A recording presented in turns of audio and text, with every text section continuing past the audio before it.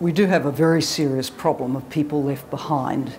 The global agenda talks about eradicating poverty, eradicating hunger, having every child in primary and secondary education.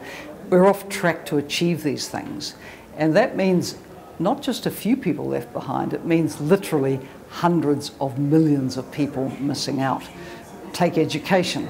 More than 250 million children, adolescents and youth not in school as we speak.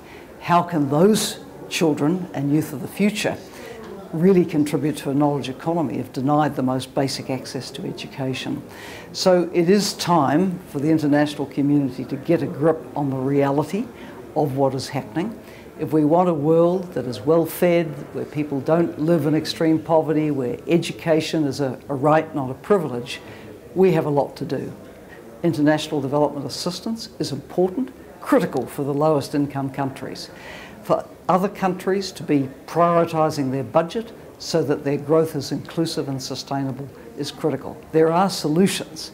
What's needed is the political will to activate and implement those solutions.